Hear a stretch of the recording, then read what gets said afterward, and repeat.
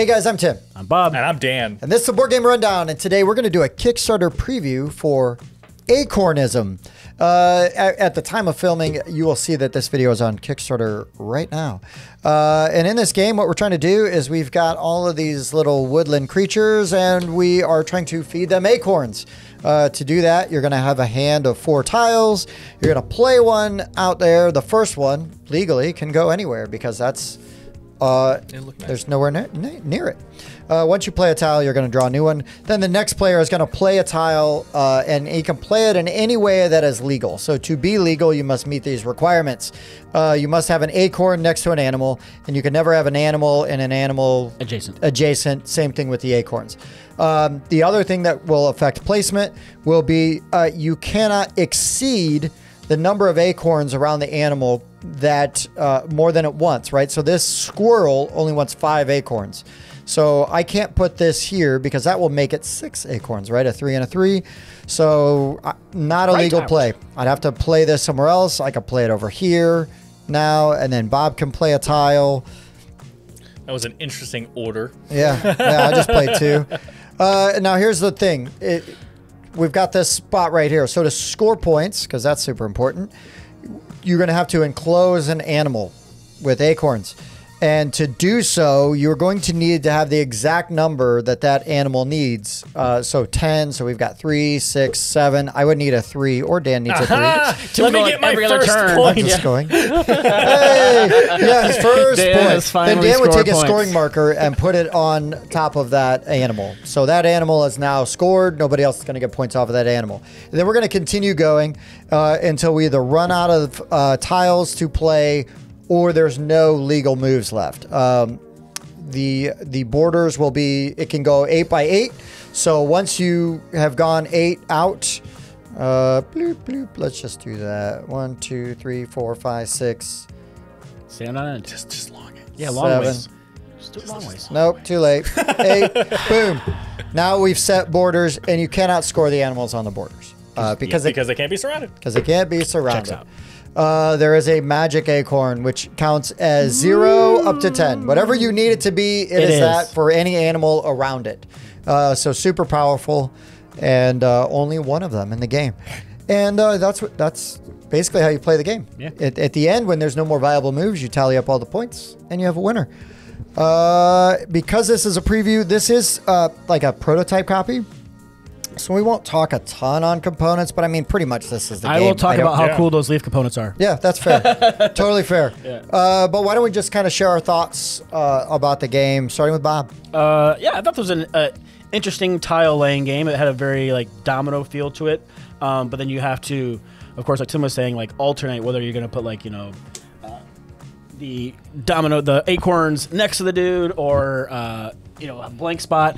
And what I thought was really neat is like as I was playing it and I realized that I couldn't score anywhere, it kind of then became, because all your tiles are public information. So I looked at Tim's tiles, I knew what was coming up, and I'm like, okay, so he's got 2 1s, so I don't want to leave him anywhere where he can put that 1 acorn next to an animal and finish it. So I would try to move to like block him off or make it illegal so he couldn't do that. And I really like that game within the game where you're trying to like, you know, make sure people don't have that.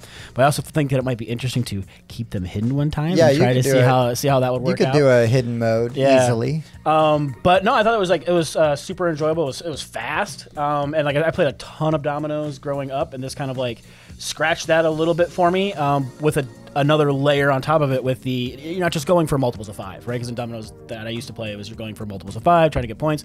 And this one you're trying to go with whatever the animals want. And yeah, I think it's kind of interesting to be able to either try to score yourself or try to move to block somebody else. And you know, like we had a guest in the studio earlier, and she played with us, and she was like, well, I'm the only one with a 1 tile, so I know that place is safe for me, so I'm going to go over here this time. And it's like, yeah. But yeah. Yeah, smart. It was good. It was really smart. Daniel. This game hard. It's funny because I'm kind of like the spatial game guy. I mean, most of us like spatial games, but I'm just the one that talks about it the most, it seems, for some reason. So like when I see this layout, okay, we got these like double-sided domino thingies. We have to surround something. It's not about lining something up, it's about surrounding something. Okay, that's interesting. The math has to add up. Okay, I like that. The math adding up. And it's literally you can't place if the math doesn't add up. Okay, so that changes how placement can work. Then you have an 8x8. Okay, that's interesting. You can force closures on things. Hey, I have a 10 in my hand that I know I'm not gonna be able to finish, so I'll put it here on the edge so that I know no one's gonna be able to get those 10 points and stuff like that, right? Yep. You got some really good stuff here, and man, is it hard. Like, just thinky. There's so much going on for such a simple idea. You're just laying these things down, and then when you get the math right, you put a leaf on it. But looking at this board, even right now, with it not even being halfway through the game or anything yet, well, you know, we're looking at this. We took like 3 turns each or something, and you're looking at this, and it's just like, okay, hold on. Okay, so there's 4 here, and there's a blank, so I'd need to put a 4 here. Oh, I don't have a 4. Okay, so I can't finish that when I have a 10 there. That's 4, 5. That could be anything. Okay, so I could do that. What does that open up for other people, though? If I do that, then it opens this spot up. So that's interesting. What does Bob have? Then you look over to what your opponents have, right? Okay, what does Bob have? What could... So you have to see everything that's out there, how it relates to what you can play, how it relates to what they're going to be able to play after you before it comes back to you. Yeah. Fascinating. There is so much going on in this simple little game. So if you like a tile laying game that's like really thinky, in my opinion, this is up there. Like this was pushing the boundary of thinking for me, where it was coming to my turn. I was like, I don't know what to do. Yeah. There's so much going on. By the time, and then I'll play this, and then by the time it gets back to me, everything has changed, and I'm just like, where do I go? I wasn't joking. I didn't get any points the first time we played. Which takes the other thing. Get ready for such a thinky game to have a bit of randomness. You are drawing tiles from a deck, and you have to take advantage of those tiles. So there are times where you only have 2s in your hand, and there is no spot on the board that can win you points with 2s. And you just have to, it's not about that hand then. It's again becomes, how do you either set up your future hand, preferably, or make sure you're not just throwing points to another player's, because you not getting points is still better than me giving Bob 3 points. That's still that swing that is twice as much as if I had just had 0 for everyone, right? You know what I'm saying? But anyway, yeah, that's my basic thoughts on this game. I know this is a reprint of some kind, so if you've seen the original, this is just what they're going for this look. And yeah, just a nice, thinky, quick tile laying game. Yeah, everything these guys said. This is really fun, really nice. I will comment, I guess, on the art a little bit. Like, I kind of like the minimalistic but very direct art and icons that are used. Like, it's very straightforward, right? There's a critter on there with a number and then icons for the acorns. And it's like, okay, like, it's so simple yet it's brilliant. Very simple kind of graphic design that's straightforward. But it does exactly, like, it makes the teaching very easy. It conveys, you know, like, the rules are very simple, very straightforward. I mean, look at that monster rule book. Yeah, I know, right? It's, The whole open flap of paper. oh no, Bob, it's a tall one that opens. It's covering up the whole game space. How are we going to... no, this was really cool. I really sort of appreciated the simplicity and the elegance, yet my ears are smoking because of the 5 brain cells I have left.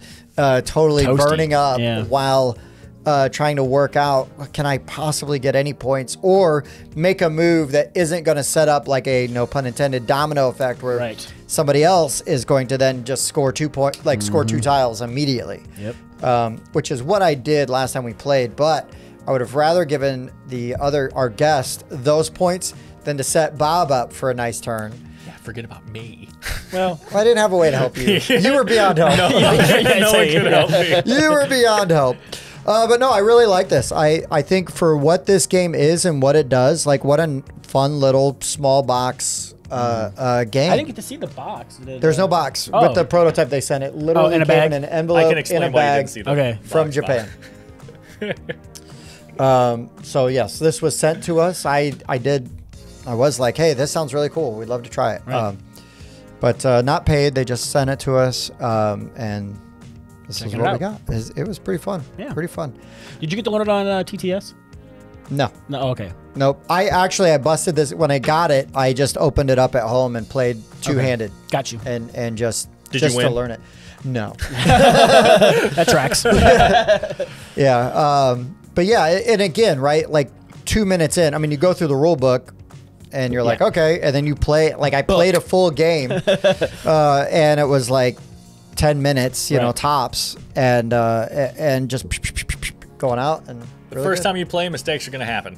I'll say that too. Yeah. Only because of the trying to remember, again, with all this stuff going on, there's just going to be times where you're like, okay, I think this might be my bet. Oh no, that math doesn't work out. Okay, I can't do that. Like, there's going to be some moments where when you're first getting into the groove of the game, you're putting tiles in the wrong places. So just keep an eye on each other and be like, no, remember. That's too many acorns. Yeah, just remember the amount of acorns. There is a step where they say after tile placement, there's verification, right? So you will verify that is. So obviously they also believe that sometimes mistakes will be tiles made. get placed. Because if even if placement is confirmed and that tile violates the rules, is discovered later, you remove that tile from the game immediately.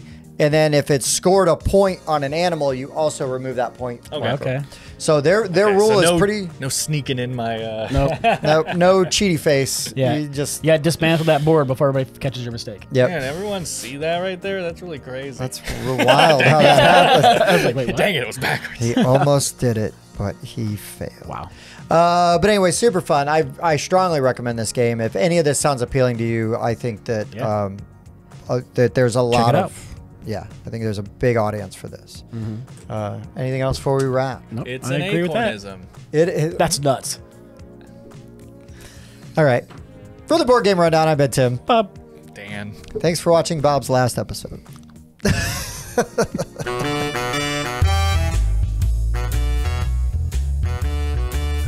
If you can say the title's only 3 words.